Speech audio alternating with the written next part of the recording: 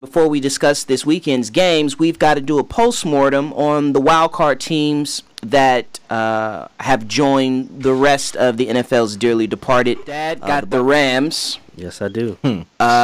One thing that they can build off of from this season? That they have the talent to actually win.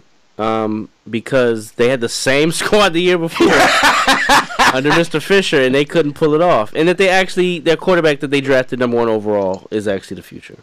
Okay. While the puppet master's still there. All right. And one thing that they need to address in the offseason so that they can go further next season. In all bold and 22 font, Yes. sign Aaron Donald to a long-term deal. Yeah. I mean, obviously it's a no-brainer. Yeah. But he's in training camp early. They don't fuck around the first game or two. They're in sync. They maybe get a bye. Maybe they get a bye instead of playing week 1. Mm-hmm. Okay. Is that then their biggest off-season decision to make? No, because that's a no-brainer. They're going to fucking do it. The biggest decision to make is actually to decide what their biggest needs that they need to address, because they need interior O-line help, outside linebacker, cornerback, strong safety.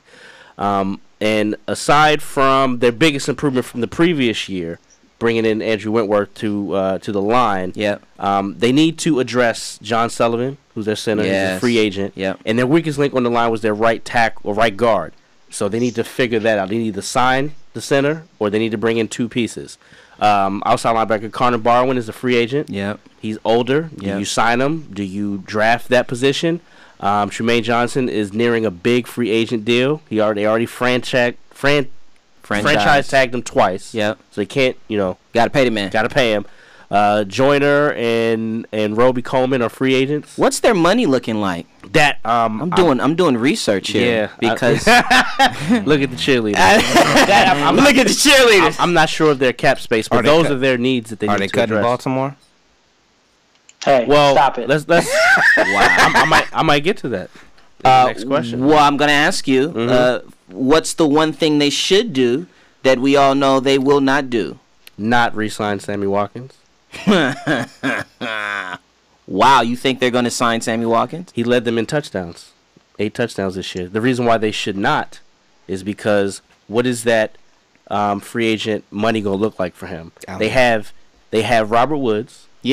Who had 15 more targets, 27 more receptions, 200 more yards, just 3 less touchdowns than him. They had Cooper Kupp, the rookie, who was second on the team in targets and receptions behind Gurley, but the same amount of touchdowns as Woods. So that's making up for that production. They also have Gurley, who was second on the team in yards, receptions, and touchdowns, which helps make up the difference in that. And then they can actually let Tavon loose in the slot if they decide that, because he's not a free agent.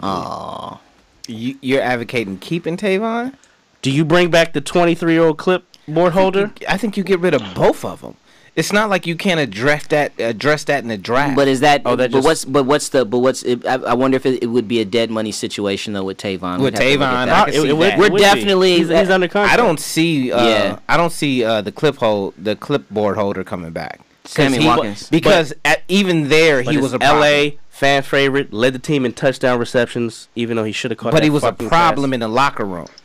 We're definitely going to be looking at the Rams cap situation in our last episode of this season. I wonder why.